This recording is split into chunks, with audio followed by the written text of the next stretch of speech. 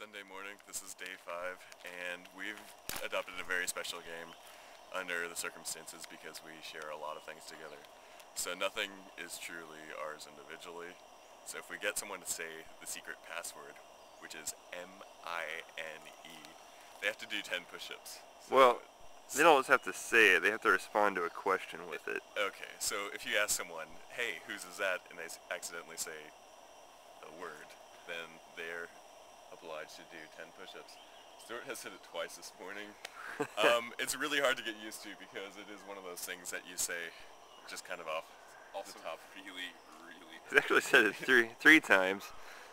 Yeah, I currently have the grand total of 3 times on the trip. I think everyone else has 1. Yeah, but you can be pretty sneaky about it too. 4, 5, 6, 7, 8, 9, 10, 11, 12, 13, 14, 15, 16, 17, 18, 19, 20. Good job, brother. Stuart looks like he's hitting his forehead into the ground every time he does a push-up. Alright.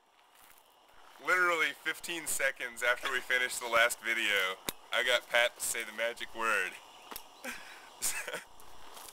So he's going to do 10 push-ups for your amusement.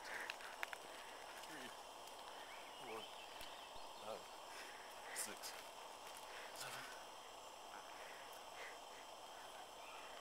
7. Look at those arms shake.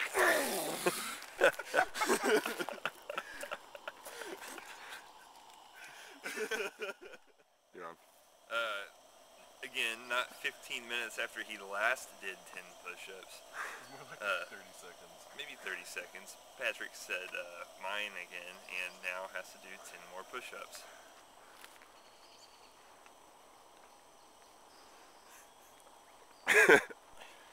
So what's the real purpose behind this game, Cameron? Why are we playing it? It builds upper body strength, since all we're doing all day is using our legs. That's true. And it's fun to watch your friends do push-ups.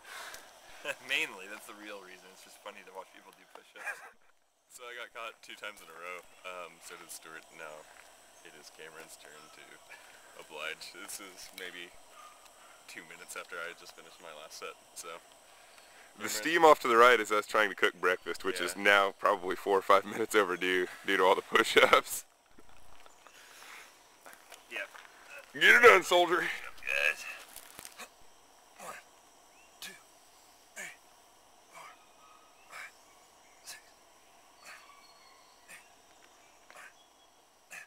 Good work. Let's eat some oatmeal.